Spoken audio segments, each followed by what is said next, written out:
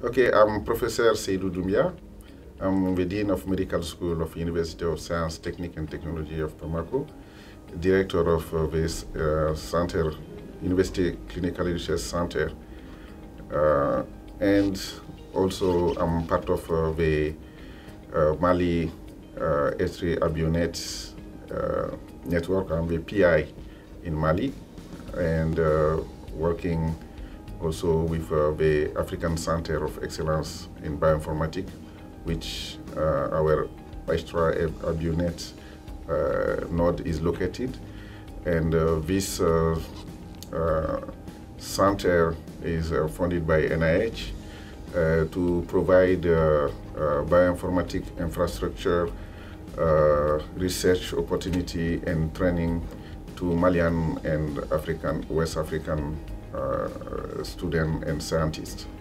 So our program, the African Center of Excellence in Bioinformatics, has been recently awarded of NIH forgranted training grants. And this training grant means to support bioinformatics master degree training, which has started 4 years ago in our African Center of Excellence, and also support the PhD training and the faculty enrichment. So this is in collaboration with Tulane University, and also we have another faculty training grant with Covenant University in Nigeria. So all this means to strengthen research and training capacity in bioinformatics.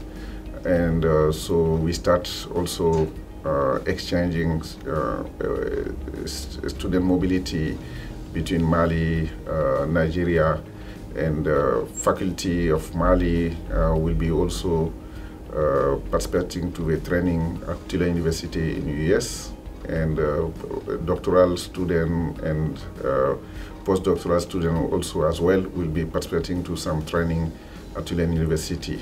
And Tulane University and University of Strasbourg will also support our local faculty by organizing workshop every year in Bamako. So these are some key important activities of our center, particularly in terms of training. And we have also as activities of H3 Abionet, we have conducted outreach activities, meaning to increase the awareness of students at the university about bioinformatics opportunity and capacity, and young researcher also. We have organized workshop and presentation to the young researchers so that they can identify what bioinformatics can bring to their research. So at the same time also they can contribute to mentoring of our trainees.